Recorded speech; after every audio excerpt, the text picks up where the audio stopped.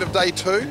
Fairly low-key day in some respects. I wanted that moisture-free day and it hasn't happened, but rain has not stopped play.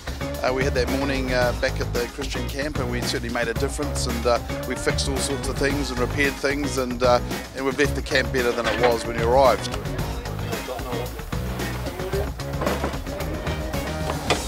And then we moved on to the Waipu Caves. What a lunch, Andrew and your team. Happy! It was an amazing lunch. Again, it was a bit moist, but we were under the cover, and of course it wasn't wet in the caves, which was quite cool.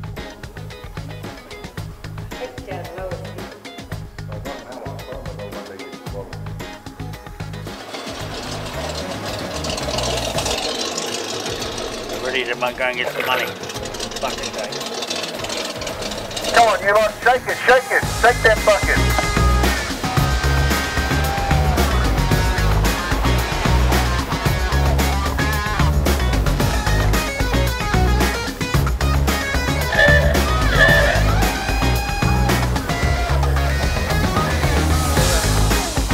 And then we're now at Tutakaka.